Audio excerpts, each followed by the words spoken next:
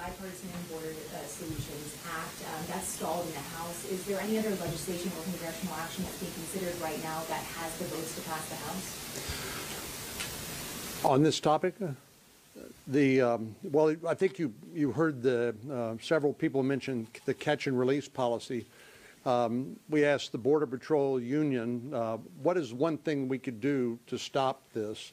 And they said they need to be able to detain people who come across the border and then present them to an immigration judge or somebody to make a decision whether they legally qualify for asylum, rather than release them for this 8-year backlog, after which they don't show up. So this is an open invitation to come, and people are coming, and they will continue to come. So that would be the single most effective thing. But first of all, you got to have the political will, and the president apparently and his party have zero political will to try to fix our broken border.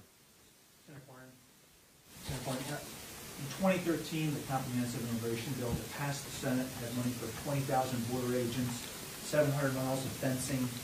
You were involved in the bipartisan negotiations this week in the negotiating group. Can you talk about how far did you guys get, and do you think that there's any political will to appropriate the same type of money that was appropriated, almost appropriated in 2013 to keep up Border Patrol agents and fencing? Well, the Border Patrol tells us that there are three things that they need. They need people, they need technology, and they need physical barriers. And then I would add to that the fourth thing: they need the political will from on high to actually enforce the law, not to not enforce the law. But Democrats will point back to that so-called comprehensive immigration reform bill that did pass the Senate, but it didn't go anywhere in the House, which means it didn't become law. It didn't get a presidential signature.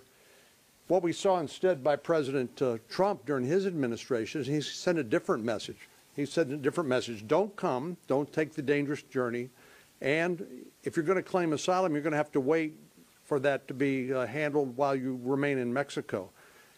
And it's a completely different message. It's one of deterrence. It's not just about enforcing the law, it's actually discouraging people from making the dangerous journey in the first place. So what President Biden and his administration have done is created such a humanitarian and public safety crisis that really what we've done in the past is obsolete.